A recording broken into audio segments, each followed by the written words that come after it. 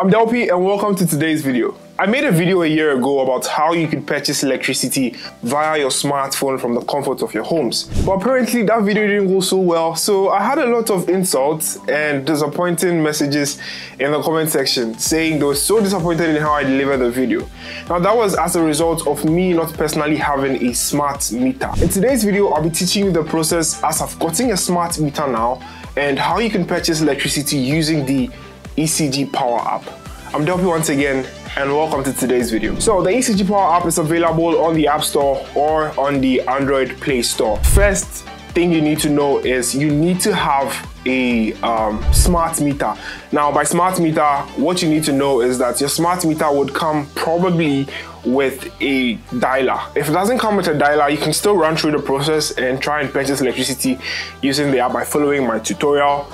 If it doesn't work for you, then it means you are not eligible to purchase electricity using the ECG Power app. Anyways, let's jump in before I get attacked in the comment section for talking too much. So a screen recording will be scrolling right here or here. You just have to follow the procedure. Now first off, you need to make sure you've downloaded the ECG Power app, which I have already. So I'll open the app, and if you're somebody who hasn't registered before, they would ask you to register your ECG Power app. They'll ask you to start a registration, which is self-explanatory. If you have any issues, you can hit me down there in the comment section and I'll guide you through the process. So I'll have to enter my password.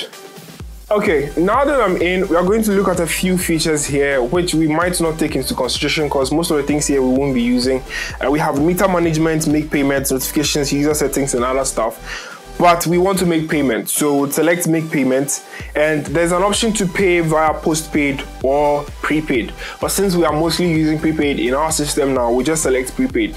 But if you're somebody who still uses postpaid in your house, you can go ahead and then try that one on as well. Then we select prepaid. Now they'll ask you to add your prepaid meter in order to be able to top up. So there's a setting you can actually add your prepaid meter there, but if you can't add, if you didn't do that yet, you can still proceed to do it here.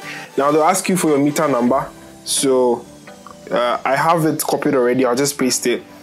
Now these are optional. I can choose to skip them because I don't have them. If you have them, you can just place it there. Now I'll click on OK. And it's supposed to add it now. If it's not a smart meter, it won't add it.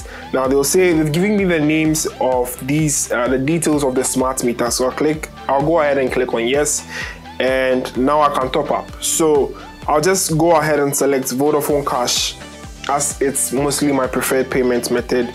Then I'll enter my mobile number. Then I click on submit. Now, once I click on submit, a request to be sent to my smartphone and then the rest to be self-explanatory. You can go ahead and then accept, input your PIN and finish the rest there. So that is basically it. That is all we have for the ECG Power app on how to purchase electricity via a smartphone at the comfort of your home. I'm DELPPY and I hope this was self-explanatory. If you have any problem, please hit me up in the comment section.